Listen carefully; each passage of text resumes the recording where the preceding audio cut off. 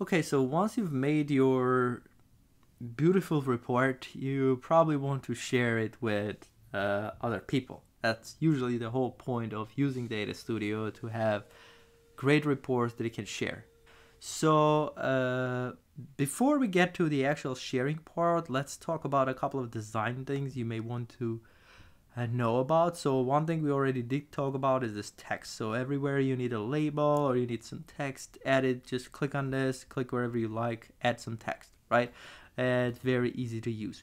Now, if you have some company logos, etc., you can also add some images. Click on this image, highlight wherever you want that logo to be, and upload the file from your computer, right? And put the image right there, wherever that needs to be. Now keep in mind that if you're uploading images, you want to make sure that either the image or the logo, whatever you're uploading, doesn't have a background, so it kind of blends with this background, or it's the same background color as you're using for this entire project. So that's that. So a lot of times I use this rectangle. When you have some things that you want kind of like separated from the rest to show like this is the section of some sort, you can just draw a rectangle around it to separate it,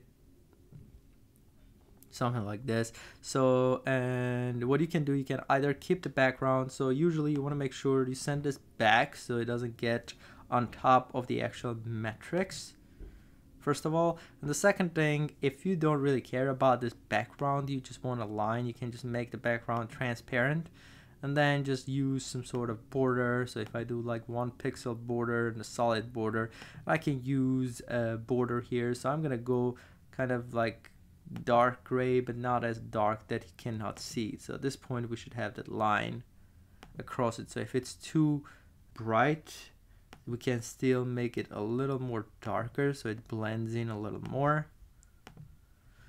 and so on. So that's another great feature that can be used. Similar, there's this circle. So if you wanted to have a circle here drawn instead of this, so again, usually you'll use these features to make sure there are like separate areas instead of everything being, right now I made this report and it's kind of all in one place. There's no clear-cut separation of what's here and what's there. You may want to have some additional labels, some company logo, and all this stuff.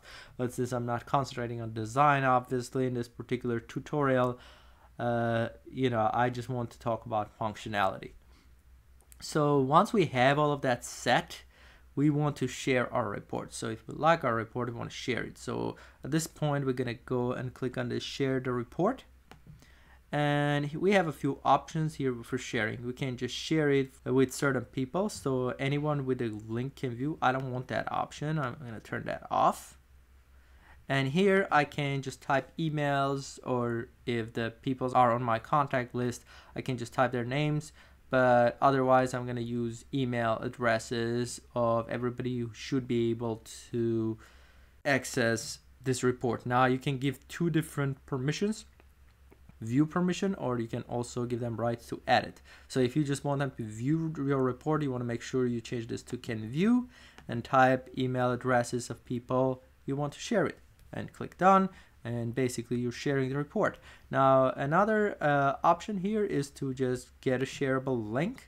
Now what that's going to do, it's going to create a link, but you want to think about this as this is a publicly viewable report. If what you're trying to create is a publicly viewable report, you can do this, and any person that has this link should be able to just go and see the results and see this report and see our totals, right? So that's a couple of things we want to be aware of.